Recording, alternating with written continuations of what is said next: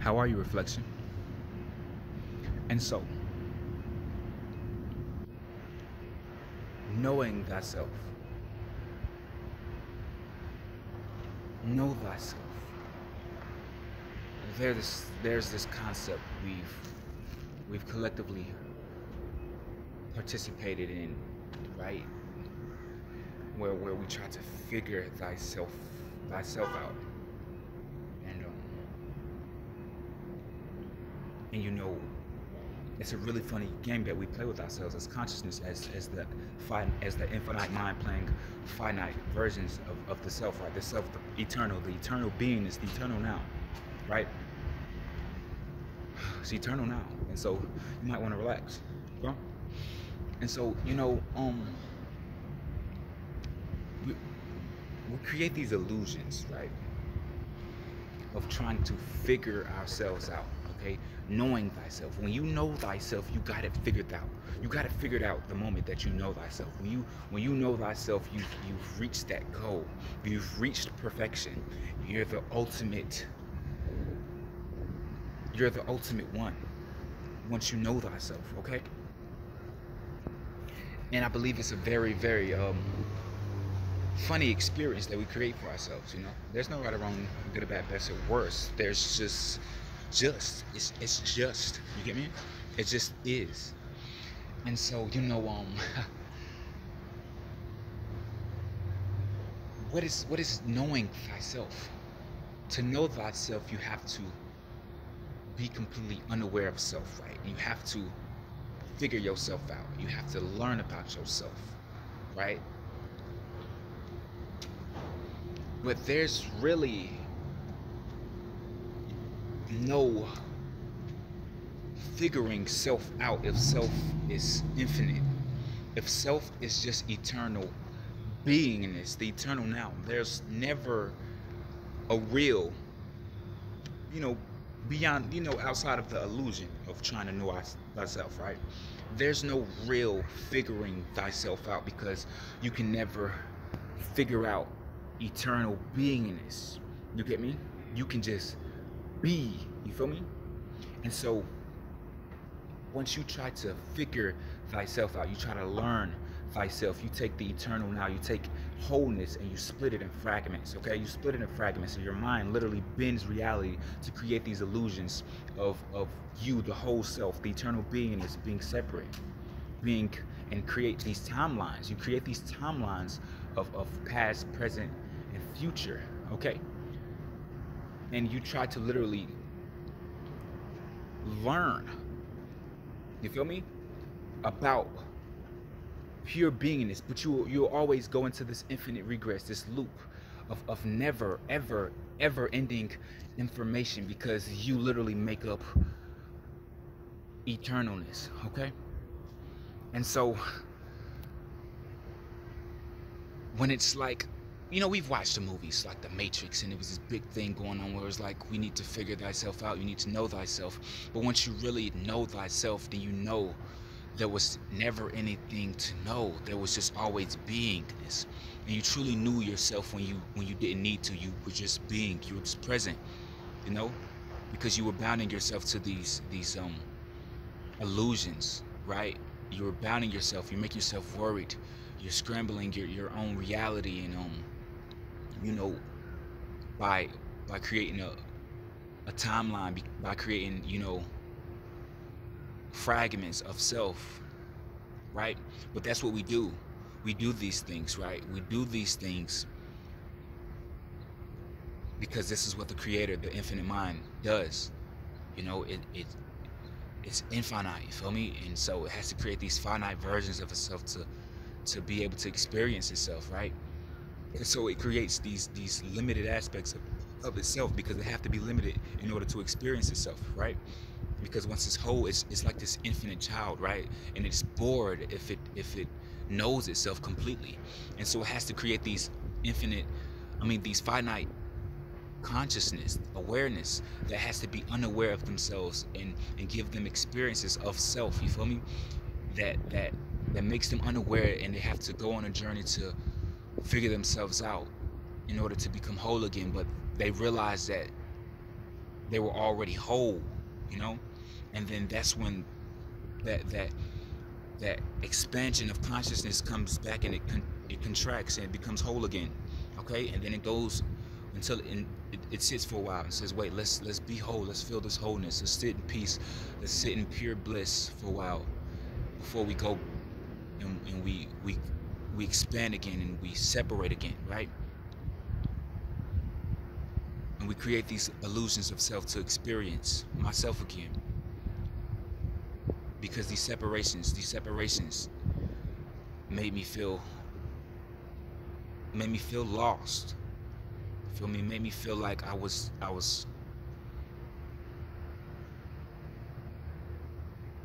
getting anywhere, because I couldn't really ever truly know myself. I have to limit myself in order to know myself. But if I limit myself, if I create a limitation of the self that's not truly myself, that's just an illusion of myself, and I try to experience that and say, okay, I know myself now, you know? But you truly can never truly know yourself. And once you try to know yourself, you try to learn yourself. And when you try to learn yourself, you can't just be yourself, you know? Because knowing yourself is being yourself. And so you try to control things, right? Once you try to know yourself, you try to learn yourself, you try to control things. And by doing that, you actually do the opposite. You actually end up losing yourself in order to try to find yourself, right? Because that's the whole experience. We literally made ourselves lose ourselves in order to find ourselves, okay? And so that's what you do when you try to know yourself, you try to learn yourself. For me, it's an infinite regress until you realize, because it's a realization that you've always been whole. You've always been whole. There was never a destination. There was never a goal. There was never mastery. There was never knowing anything. There was always just being. And so it's a funny thing, this perfection that we've perfections, right? Everything has always been perfect, you know? It's always been perfect, but we've created these illusions that it hasn't. We're trying to reach perfection. We need to reach perfection. If I get this, if I learn this about myself, if I get here, if all these other aspects of myself just agree or perceive me as this, then I've made it. I've made it. You know, when we was kids, we never it was never about goals. It was never about being anything. It was never about you or this. We never needed astrology to figure out if we were compatible. It was never about compatibility, you know? It was just pure beingness, right? We was just kids and we was just being in the moment.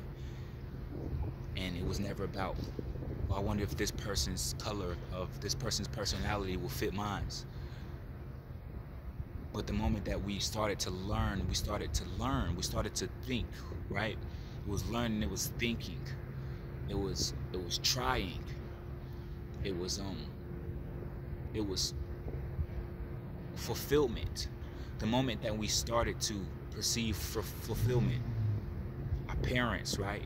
They put fulfillment into our minds. It was goals they put into our minds. It was perfection. It was mastery. Once we started to perceive mastery, fulfillment, then we started to separate. We started to separate, and I became separate from you. You became separate from me. Then it needed to be compatibility. It needed to be goals. It needed to be, wait, and are you right for me? Am I right for you? I don't think we resonate anymore. It was, you know, it was all these illusions of separation.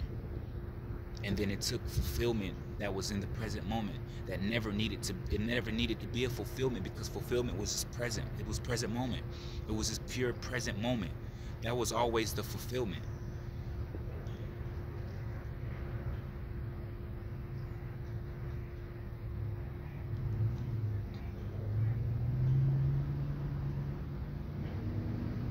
Fulfillment, accomplishments, learning, knowing. It took away the beingness, the present moment. The present moment is present moment because it's a gift. It's a gift to be present.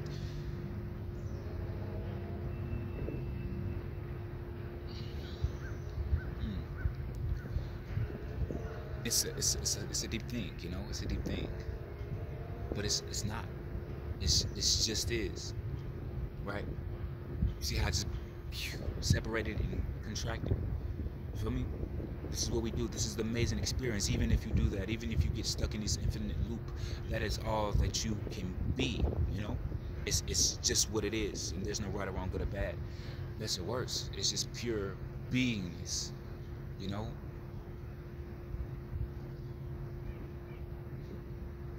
Eternal.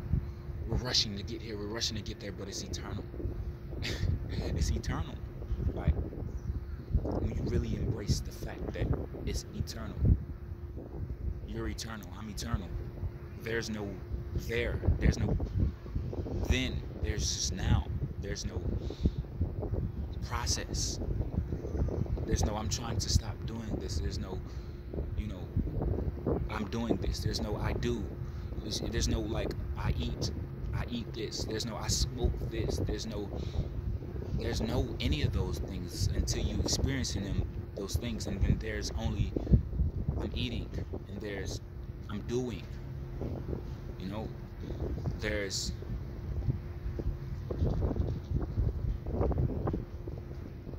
just that moment. You know, it's just this right here. You know, but it's a beauty in creating these separations in these different selves. It's parallel realities, literally, because every moment is it's not outside of any other moment, but we can create these parallel realities in which we set our consciousness on saying, well, I'm trying to stop eating this, or you know, I'm trying to let go of doing this, but we don't realize, you know, what we did was told consciousness. We told consciousness to stay in a loop, you know, to stay in a loop, to be like, because when you said I'm eating this, are you saying is that you're going to keep repeating this? You feel me? Or I'm trying to stop doing this. You're telling yourself that you're going to literally stay in a loop of doing something that you don't want to do, you know? And when you really realize and become aware that everything exists in the present moment, there's no outside of the present moment, then everything becomes doable, because there's just doing, there's just being, there's no planning, right? There's no planning.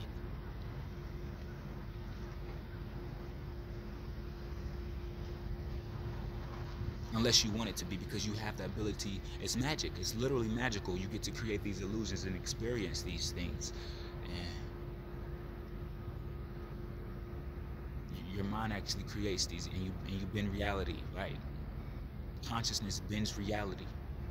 Consciousness bends consciousness and brings about another experience of consciousness. That's the past, the present, and the future. And we all agree. We all agree to collectively experience these timelines of the present moment, right? These illusions within the present, within the beingness. We all get to agree to create this experience.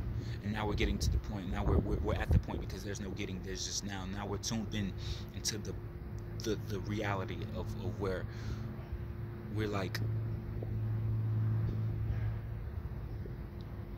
let's just be what we want to experience.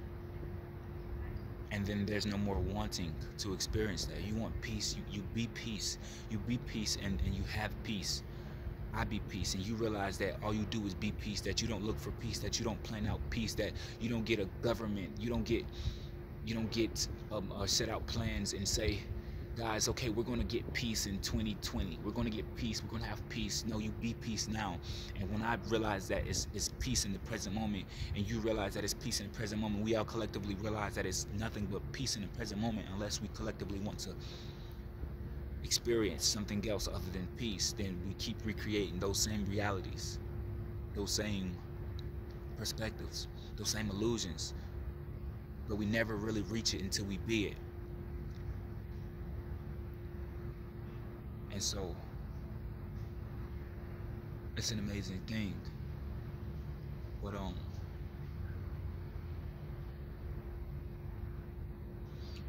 I appreciate your reflection, for tuning in to another aspect of yourself in the present moment.